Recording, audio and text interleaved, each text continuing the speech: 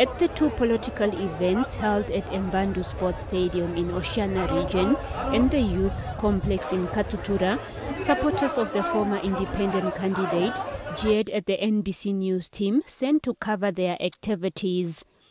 Dr. Itula, however, upon realizing what was happening, came to the rescue of the NBC journalist and pleaded with his supporters to remain calm and respect the rights of journalists. He also explained to his supporters that the NBC was not their enemy and should therefore let them do their work.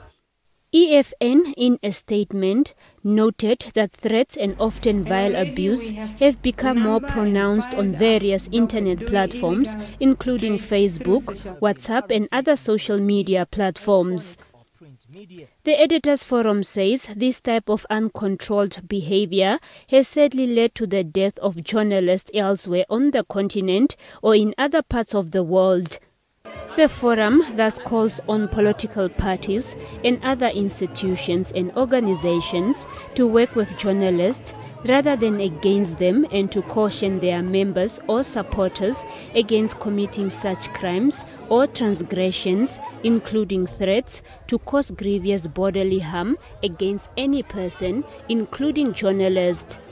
Anyone with a complaint over non-factual or unethical reporting are encouraged to contact the Media Ombudsman. Salima Henok, NBC News, Windhoek.